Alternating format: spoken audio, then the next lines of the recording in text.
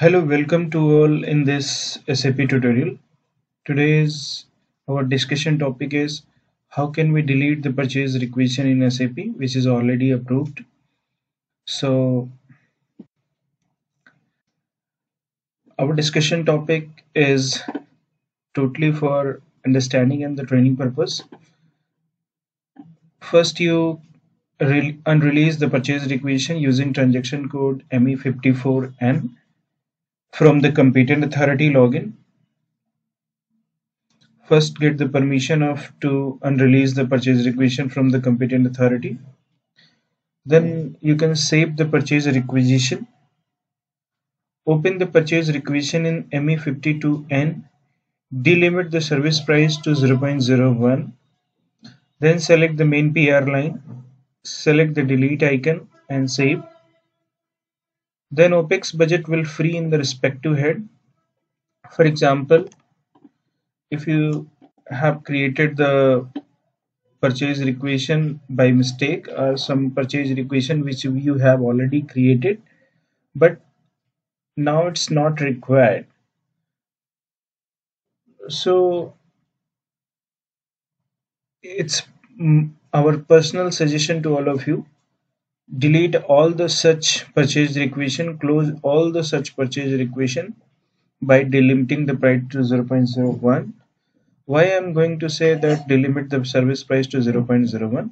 If you are going to delimit the price 0, then you are not going to system is not will allow you to delete the service line. Okay, so we are going to execute the transaction code ME54N. Okay, ME54N, and put your purchase equation here. Okay, put your purchase equation here, and once you fill the purchase equation here, then see in the release strategy, R1 and R2 both is approved. R1 is initiator and R2 is from competent authority. This is the purchase equation we have created for the vehicle hiring services against the cost center.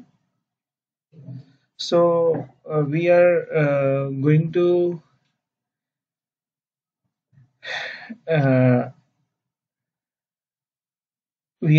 cancel release first from the R2 competent authority, and then we are going to cancel R1, and then we are going to save. See, once we save that both the release indicator has been cancelled, now you can edit the purchase requisition using ME52N. Now you can edit the purchase requisition using ME52N. Hope you understand. Now this purchase requisition is open in the editable mode. Okay, and see, this is the similar purchase requisition, and go in the service line, delimit the price to 0.01.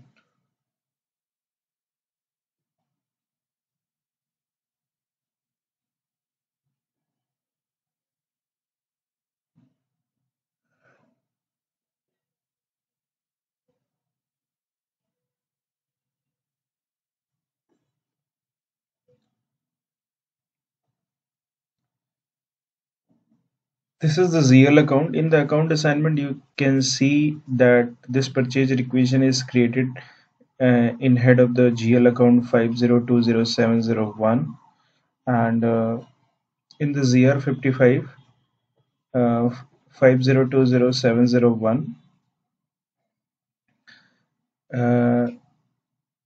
in the version 0, financial year 2021, and the commitment item with respect to ZL head is B09502. B09502. Hope you understand. And we are going to check the budget available. See, the budget available is negative of 2199. because the booking is done of the amount 2199. Okay, now we are going to delimit the service purchase requisition and going to delete the service purchase requisition. Okay, see,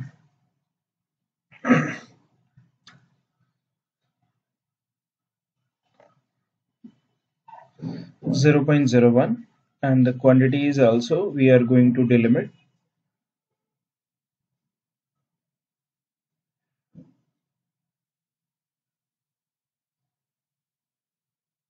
Okay, system is not going to allow this. Yes, gross weight is 0.1. So the quantity is 0.1 and gross weight is 0.1. So the PR amount is 0.01. Okay. So here the budget is available is 2199. Now our purchase requisition is delimited to 0.01 price. Select the main PR line and click on this delete icon. Once you click on the delete icon,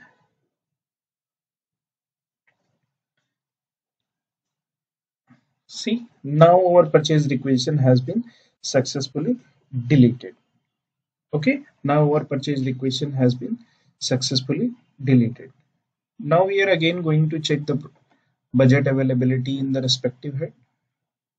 Okay, same ZR55, ZFM1 and version 0, financial age 2021, same head. See, now the budget available is initially 2199 and budget amount is reduced to 2001. 199 amount is has been reduced. Okay, 198 amount has been reduced. So this is the beauty of this correlation process. uh, Once you book any purchase requisition or purchase order, system will consume the budget in respective head. Now you are going to uh, change the budget, change the amount column, then system will freeze the budget, system will release the budget. So this is the way how can you utilize the our planning budget and reports and all. Okay, so if you have any query on your mind, then please mention in the comment section. And again, this tutorial has been created for understanding and the training purpose for our friends, colleagues, and employees. And please share this knowledge with your colleagues and friends because knowledge sharing is getting.